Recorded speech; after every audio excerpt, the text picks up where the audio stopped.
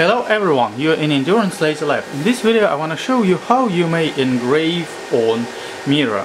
So there are a few different video footages showing how you can engrave using CO2 laser or diode laser, and today we're going to show you how you may engrave with 10 watt DPSS 10 watt laser. Module is installed on our frame, and let's engrave something. We use Lightburn software.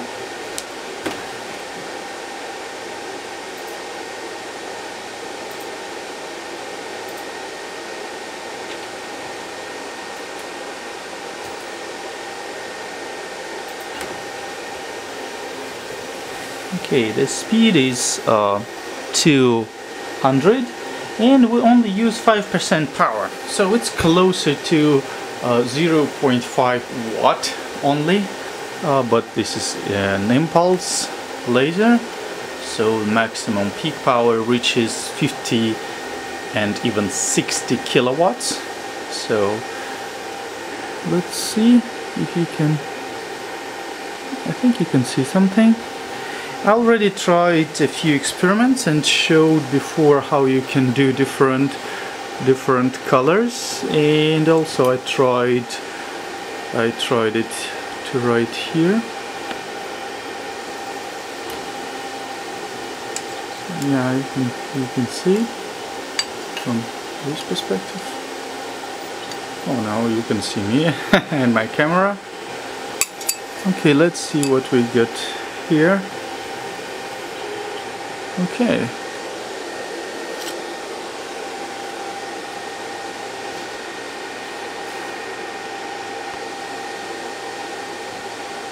Yeah, probably we just needed to make it a little bit faster, but the good thing that you engrave on the back part, that is reflective part, so there is no double reflection when it's engraved on glass, so it's engraved already on reflective part. Probably would be better if you do it with galvo, because here we had some tremblings on this machine, so you see some waves.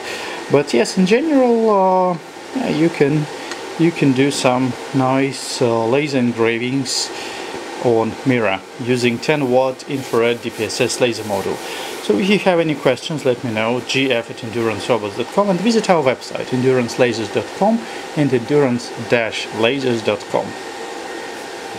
Bye bye.